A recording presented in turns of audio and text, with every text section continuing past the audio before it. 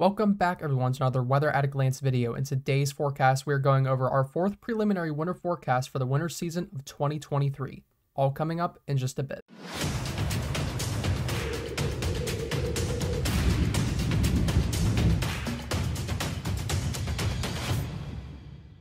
All right, before we get into today's video, I do want to go over what kind of patterns we can be expecting to influence this winter. The weather is affected by so many various patterns, but the key patterns I want you to focus on today are El Nino, NAO, and PNA. Those are going to be kind of our key factors that I want to discuss and talk to you about in this video.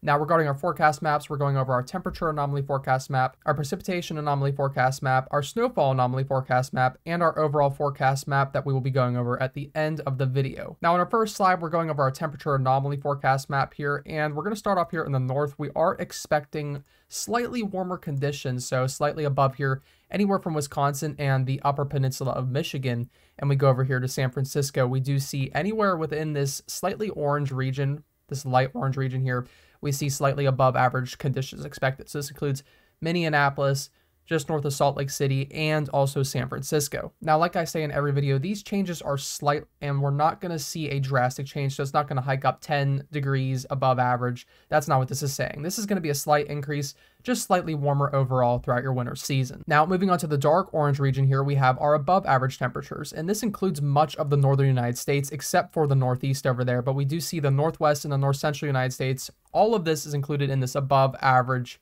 region here, and we do see anywhere including Oregon, Portland, Oregon, Seattle, Washington. Those are our two major cities within this, and just north of San Francisco.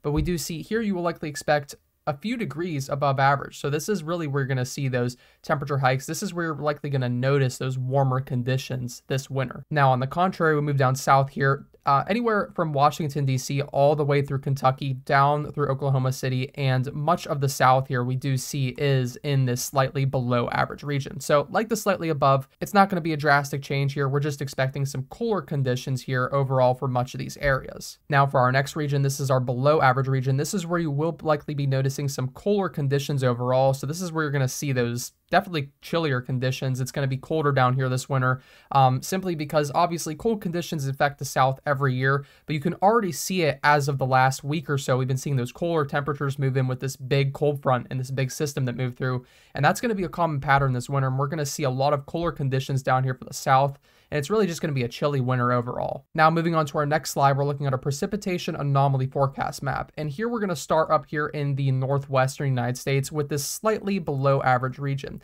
Now, this is contrary to the other video because before we did have a whole giant region here for the west that was slightly below, and we even had a below average region. But as of recent analytics and how we've been seeing the dynamics change for this winter, basically shaped as what we've been seeing so far in new forecast model runs coming out, we are expecting slightly below conditions here for the Northern Rockies, and we're going to keep things pretty average for Seattle and Portland, Oregon, simply because we do see a lot of onshore systems that move off of the Pacific Ocean at times and will be affecting these areas quite fairly often. Now, moving over here to the east, we do see a lot of these areas are expected to have slightly above average conditions. So we do see here anywhere from Maine all the way down through Ohio and much of the southern United States here are expected to have slightly above average conditions. So again, nothing too crazy here. We're just expecting some slight increases in your precipitation. You may notice a little bit of wetter conditions, but nothing really too drastic of a change overall. Now, the big region that everybody's been talking about, anywhere from the mid-Atlantic through much of the Northeast, we are expecting above average conditions. And this is likely going to influence a very snowy winter with those cooler conditions, and with this increased precipitation, we likely will see some big snowstorms. We're going to get into that on the next slides, but here you can see this is going to be a pretty wet winter for you guys in this area. We have Charlotte, North Carolina, Washington, D.C., New York City, and Boston, Massachusetts. So a lot of cities, major cities, that will be impacted by this region if this stays consistent. Now, here's typically the part of the forecast that everybody wants to know about. Obviously, when we think about winter, we think about snowfall. What's going to happen with our snowfall?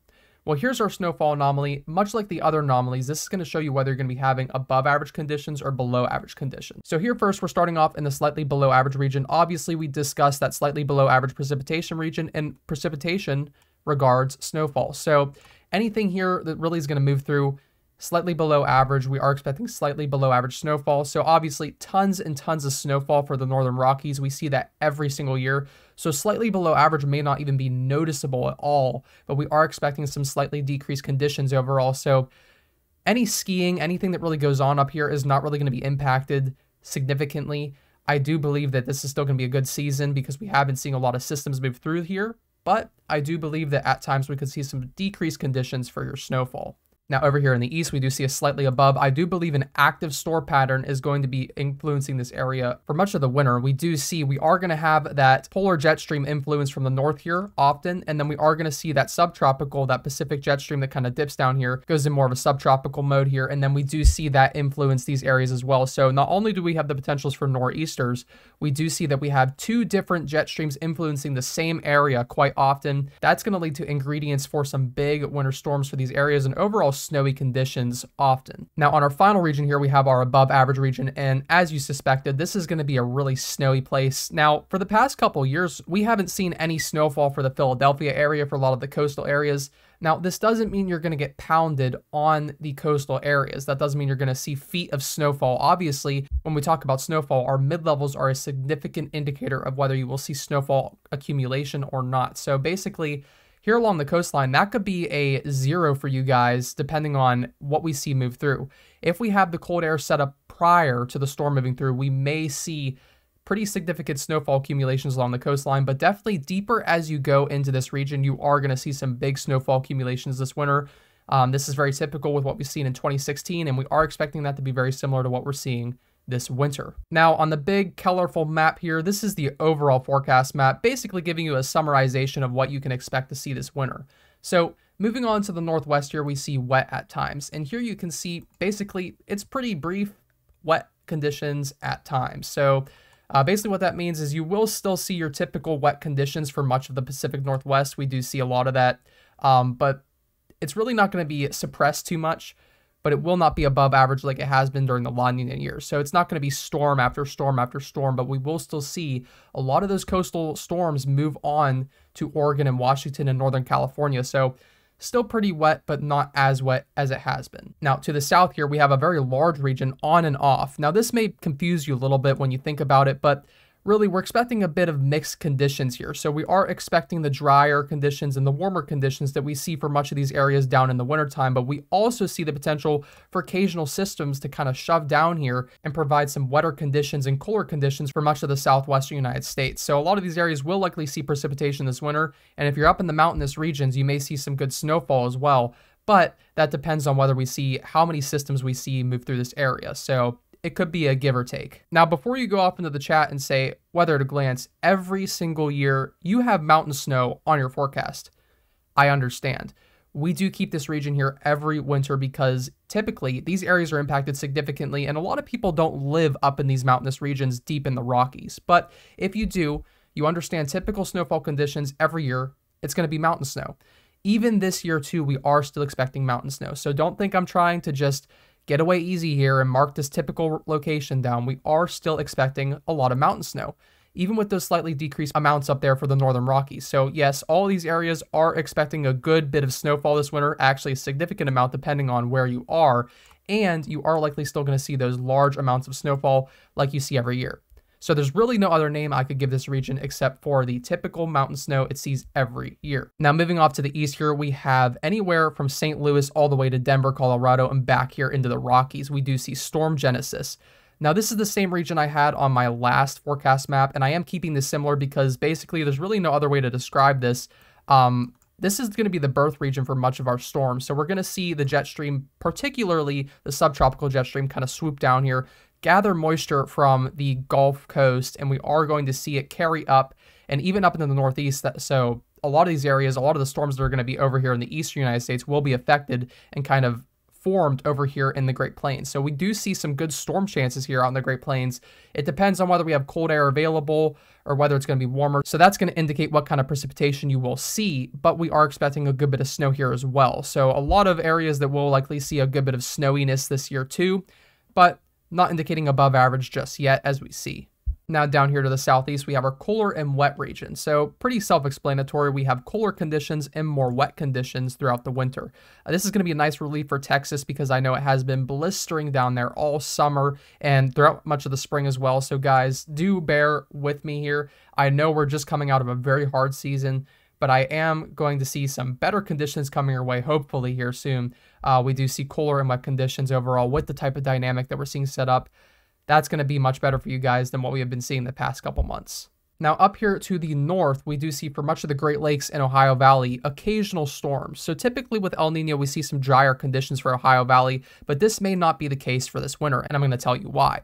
We have been seeing a common pattern where, like I said, this is where our storm genesis is. We do see these low pressure systems develop off of the Rockies, off of the east side, and these are likely going to carry either eastward or they will go northeastward into this area. And we also see, with the way that our polar jet stream may be affecting the northern areas of this region, we also will see systems come down to this region as well. So we're not going to see frequent snowstorms moving through this area, but occasional storms, maybe 1 or 2 a month, that kind of put a dusting down. Maybe they put some more significant totals down. We may see some big snowstorms come through this area. But overall, I am still expecting snowy conditions for this area, just less frequent than it usually is. Now over here to the east, we have our big snow region. This is where you're going to see a lot of those big storms come through, and I am expecting a lot of snowfall to accumulate here. Definitely above average conditions overall. Some of these are in the slightly above average, but we are expecting those big storms to move through here, frequent big storms. That doesn't mean you're going to see one every single week. They may be spread out over the course of a month or so. Maybe you won't have one month, but what I'm saying is you're going to see snowfall